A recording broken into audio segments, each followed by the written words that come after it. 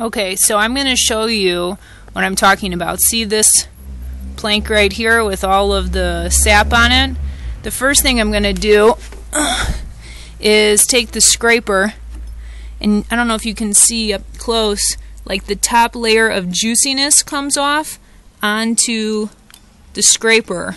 So the heat gun I don't think would provide any additional benefit because the top layer is very juicy. Okay, so let me get all the stuff on the top layer here.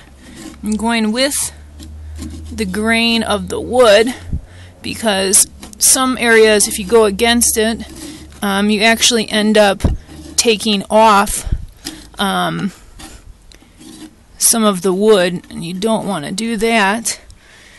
So this plank particularly has a lot of sap on it. So let me put my glove on. This is the brush that I'm using.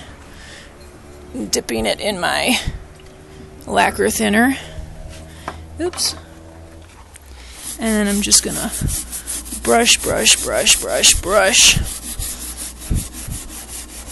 don't know if you can see. Oh shit! My shorts just got ripped in a nail. See this one particular dot? See it how it's still like a little shiny, like right there?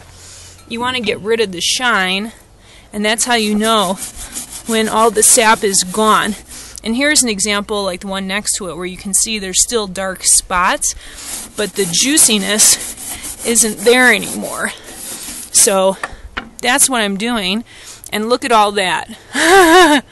Oh, this one is the worst that I'm not looking forward to. Even all the pine needles are stuck in it. Love you. Hurry, come home. There's work to do. Bye.